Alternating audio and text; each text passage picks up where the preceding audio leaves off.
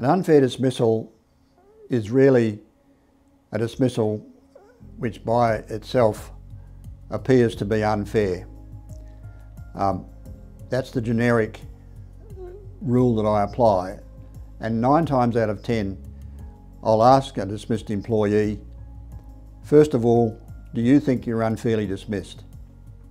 And if the answer is yes, we then go in to see whether the reasons being advanced for the dismissal fit broadly within the model of what an unfair dismissal comprises so far as the Fair Work Act is concerned.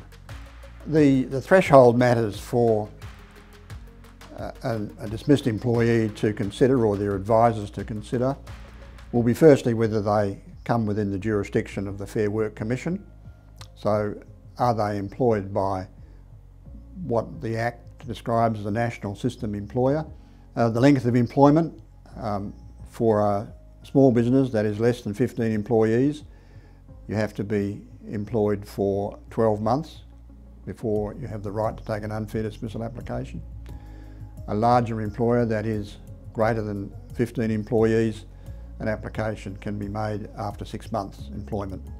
And then of course, are you within the period of time after dismissal, that is the 21 days, or will it be necessary to make an application for an extension of time to lodge the application?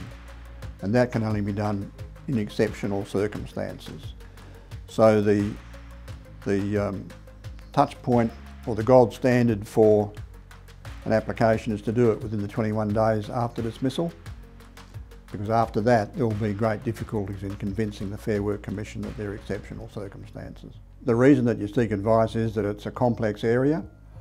It is often not cut and dried. There will be complex and grey areas which need interpretation, and often they'll need to be referred to the appropriate tribunal for an outcome.